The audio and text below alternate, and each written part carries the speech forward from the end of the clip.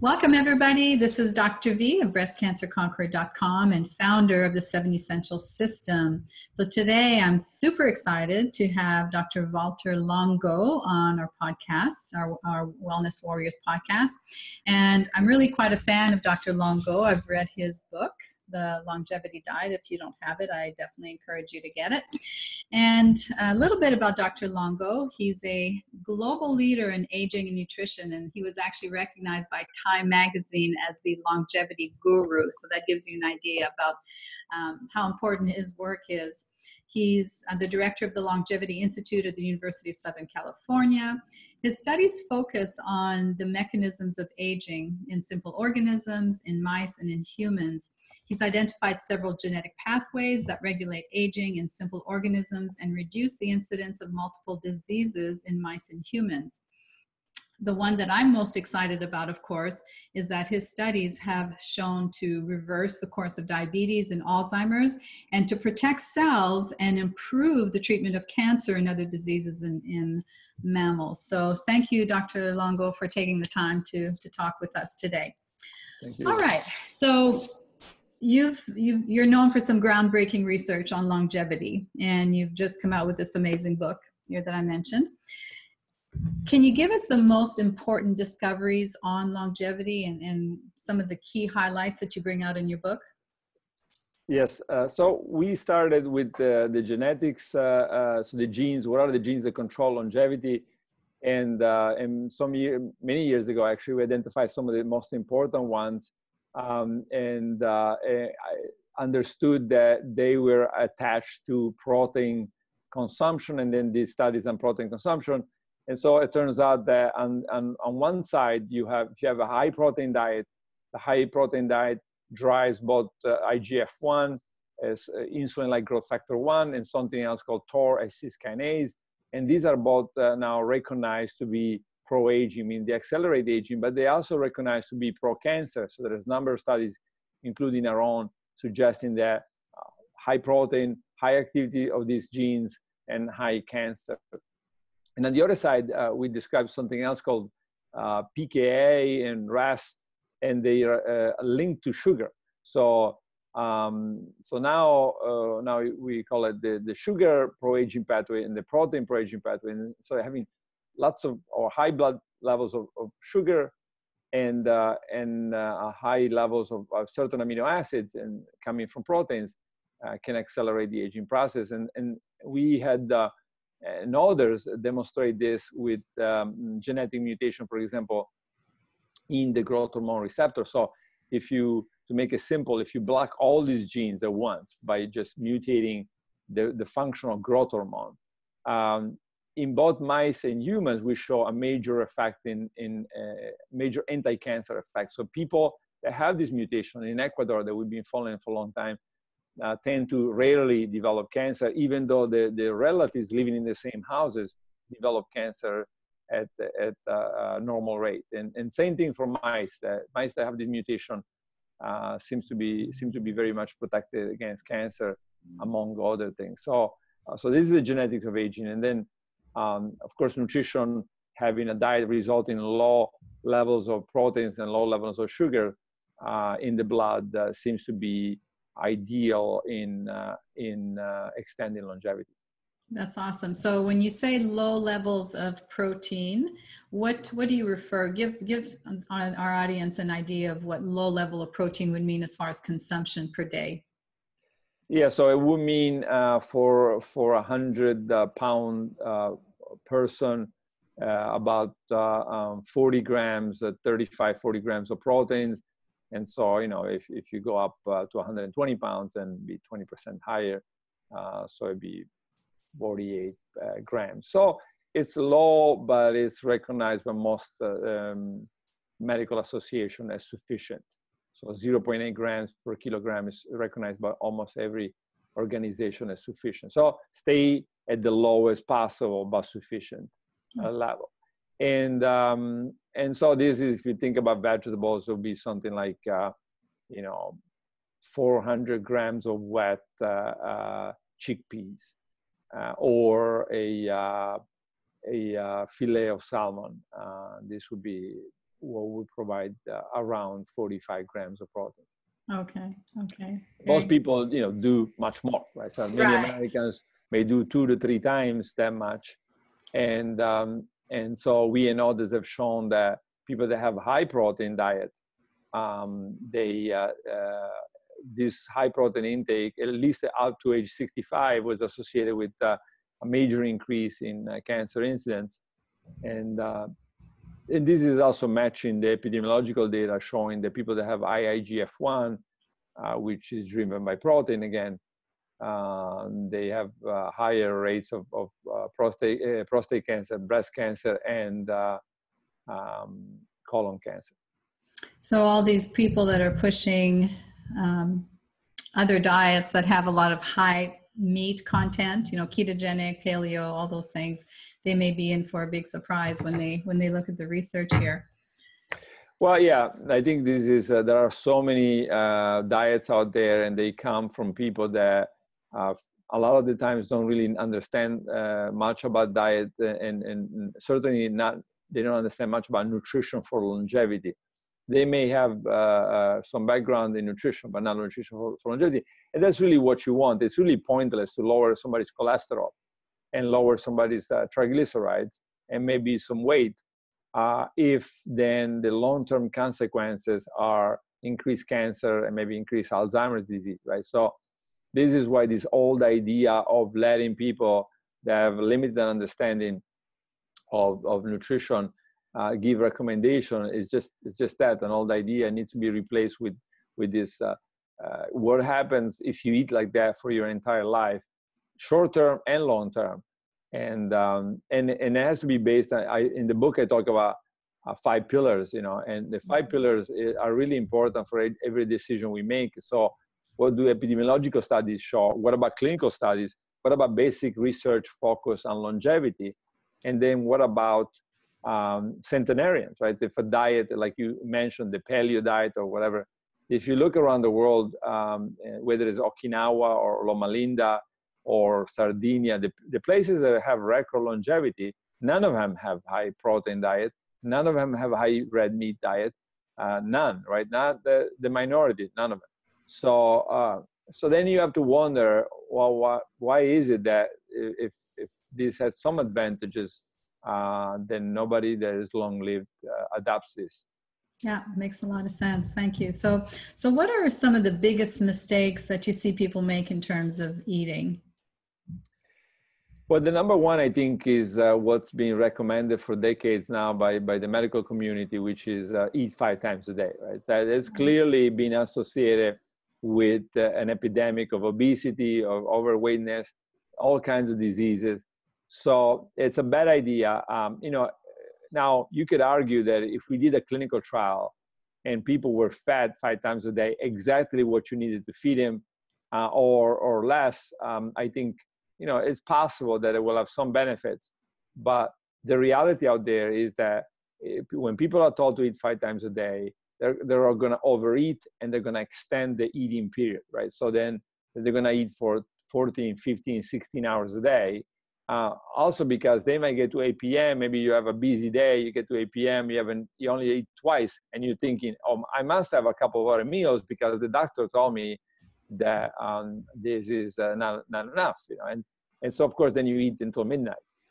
This is bad for metabolic disorders, it's bad for sleep, it's bad in general. So in the book I recommend eating 3 times a day plus a snack if you're normal weight and you don't have any problems, but eat twice a day, so breakfast and lunch or breakfast and dinner plus a low calorie healthy snack. And that's it, like 2.5 times until you don't have a weight problem or a trend for gaining weight problem. I've used it myself for 20 years, and I can tell you, me and all the people that I have doing this, if they follow it, they have very little problems on weight. Okay, so that brings us to the fasting mimicking diet. There's a lot of talk about intermittent fasting and only eating, after 1 p.m. during the day.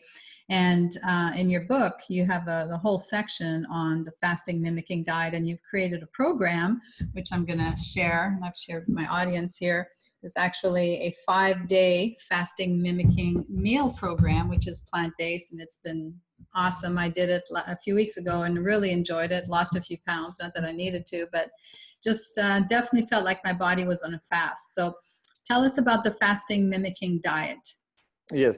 First, I want to comment on eating after 1 p.m. And I talk about it in the book, and that's a mistake again, not covering all the pillars. And if you look at the data, for example, multiple studies are suggesting that if you skip breakfast, skipping breakfast is associated with increased cardiovascular disease and increased mortality. So not a good idea to eat after 1 p.m. And now you could argue as much as people want about why that, but if you're doing something that it not only is not associated with positive effects, but with negative effects, it's a bad start, right? No matter what you can argue about the way that it was done. So, I talk about time-restricted feeding, which is very good, but I talk about 12 hours and not 16 hours. 12 hours seems to be over and over and over associated with positive effects. So 8 a.m., 8 p.m., 7 a.m., 7 p.m. Now, the fasting mimicking diet is, really the result of decades of work by my lab, and really is something that I always thought. I was a student of Roy Walford, one of the gurus of calorie restriction, and sort of saw the power of eating less, but the problems associated with eating less all the time. And the periodic fasting mimicking diet was really trying to bring the technology to the, but also history to this longevity effort. So how do you get somebody to live longer, healthier, without losing a lot of weight, without being weak, without being frail, and maybe immunosuppressed, right? So that's a fasting mimicking diet, something that you can do for 5 days every, let's say, 4 months on average. And that really now allows the compliance to be I mean, it's a real possibility to have a large percentage of the population being able to do it. And this is a plant-based, low calorie, but not extremely low calorie. So people can have their regular meals and try to get as close as possible to what would be a normal day of eating, but get at the same time the benefits of fasting, or many of the benefits of fasting. And that's what we were able to achieve in a clinical trial with over 100 patients. Confirms that 3 cycles of this now lowers cholesterol, blood pressure, triglyceride, fasting glucose. So most of the pre-diabetic patients went back to their normal blood glucose levels, and people that had the systemic inflammation returned to the normal levels of CRP, C-reactive protein. And also another advantage of the FMD has been the targeting visceral fat preferentially, and not touching or have minimal effects on the lean body mass, and in fact increasing the relative lean body mass. So people are actually building muscle or maintaining normal muscle mass while they're reducing the visceral fat, the belly fat. So yes, a powerful intervention, and I hope that we start seeing doctors and dietitian considering this in the prevention of cancer, in the prevention of cancer recurrence, but also in general to make people live longer, healthier. Absolutely. And I've recommended fasting, especially for not just for longevity, but we know that the effects of fasting can be so beneficial. And I will say that when I did the fasting mimicking diet and the Prolon plan, the food is really good. Your olives, the olives from Spain are so delicious. And the soups are great. And it was really enjoyable to do, because some people are afraid just to do a plain water fast. Yeah, and this really also came from my effort to make it patient-centered, right? Mm-hmm. Not commercial. I push the company. I don't make a penny out of it. And that's why I was able to basically say, we need to make it something, forget how much you're going to make out of it. We need to make something that people can do. And, and that's where, the effort of trying to make it, put the olives in and put the soups that are tasty and put the nuts and the bars and even some treats, I think that may not necessarily be ideal for the diet. And people say, oh, but there is one component that has got, 6 grams of sugar. And I say, that's okay. That the 6 grams are okay. It's a calculated addition, and we have it there because we don't want people to say, I'm never going to do this again, because we rather lose 10% of the effect or 5% of the effect, but have somebody saying, you know what, I could do it every 4 months. I can come back and do it again. And of course, I did it also for myself because I did water only fasting, and I had a terrible, terrible time doing it. And I was, I think, traumatized by it. And so I said, I can't do this. And so I really need this routine. I need the tea. I need I need this variety, and I need to be able to chocolate, that little piece of chocolate at the end of the day. Exactly. I mean, little things like that make you think, okay, not exactly what I would want to eat otherwise, but I can definitely do this, particularly if it's only every several months. Yes, very good. Now, what's the effect of the fasting mimicking diet on cancer prevention and treatment? Because that's really a very important message for our audience. Yeah, so now for treatment, we have several trials that have been published. There's another one that is about to be published by Charité Hospital, and involving maybe about 100 patients and showing protective effects of the fasting mimicking diet against side effects. There's still nothing published on the efficacy against cancer. The mouse data is very powerful, but we have to see the human data before knowing that part. Then for prevention, in the trial, we showed a long-term decrease in IGF-1, one of the markers and probable risk factors for cancer, as I was saying earlier, associated with many different types of cancers. And so that's good news for somebody trying to prevent cancer and prevents cancer coming back. And in the mice, when we started feeding mice middle age with the fasting mimicking diet, we showed a 45% decrease in not only the mice live longer, but they had nearly half of the cancers, right? So, and you can see dramatic effects in sort of blocking cancer in the initial months of the diet versus the control mice getting a lot of the cancer. And so the human data is supportive with the risk factor. The mouse data demonstrates the effect of the fasting mimicking diet on cancer prevention. And now in Palermo, University of Palermo, we're about to start. We have some funds now to start a trial on BRCA1, BRCA2 patients. And basically, we're going to give them the fasting mimicking diet once a month. And the idea is, can we postpone or possibly prevent the genetic cancers in these people that have a very high chance of developing, these women that have a high chance of developing breast cancer. Not just women, by the way. Also a few men can develop breast cancer because of this mutation. Yeah, very interesting. So in a nutshell, what are some of the things that people should eat more of and less of on a daily basis? Yes.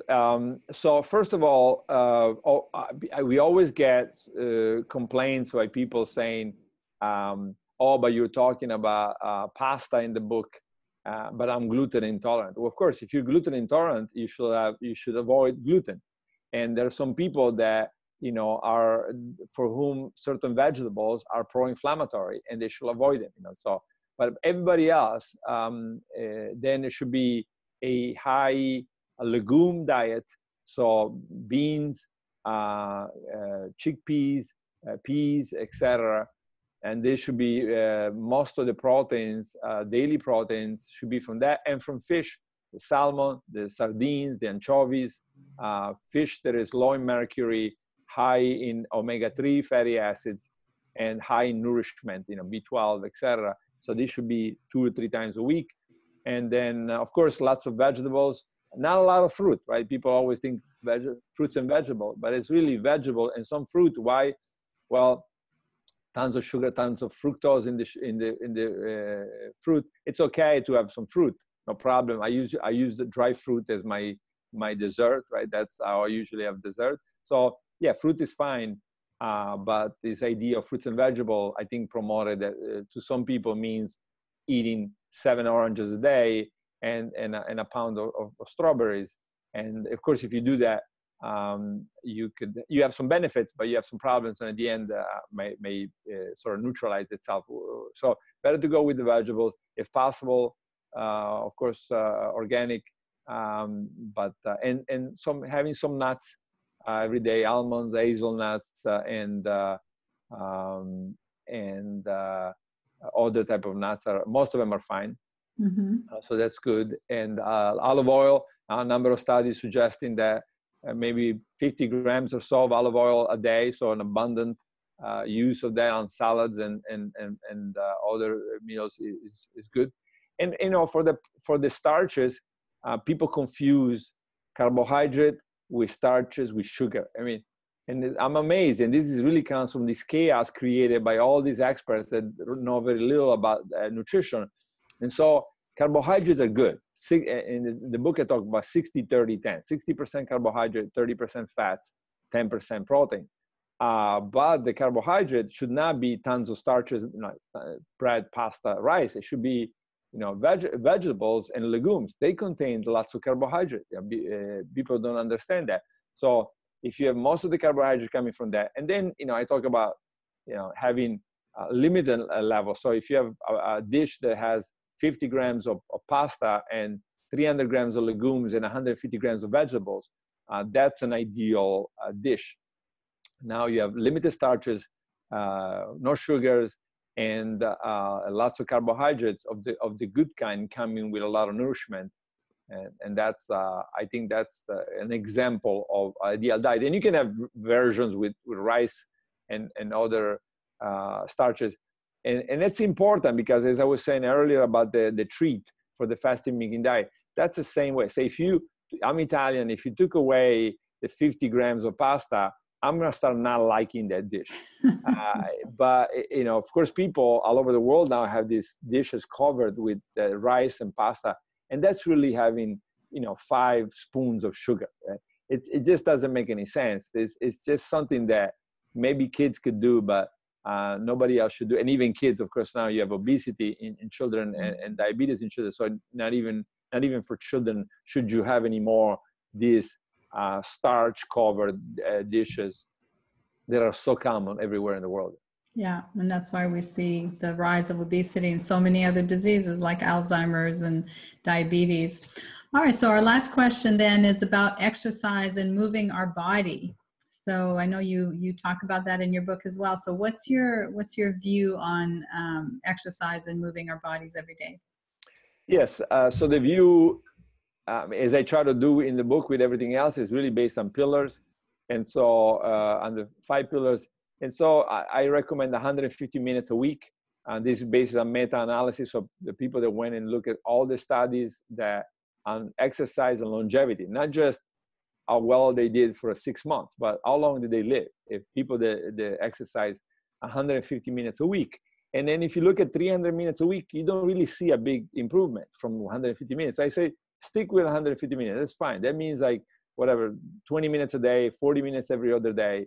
And then, have maybe on the weekend, if you can, something, a couple hours of some type of, exercise. Now, if you look at centenarians, they don't really exercise, but they're just very active.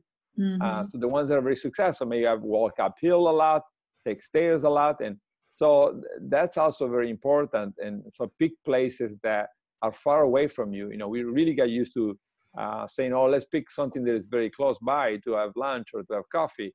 And instead of saying, let's pick something that is far away to have coffee and lunch. And that if you get used to that, it just forces you and in a natural way to take a walk and maybe do an hour a day of walking minimum. That's what I noticed in Europe when I went to Europe several times, is that people walk everywhere. And so if you have a big meal and you're walking 30 minutes, an hour back to your apartment or your home, then you're getting in your exercise every day. Well, yeah, I have to say people used to walk, and now you see that Europe also doing a lot less of that. Yes, yes.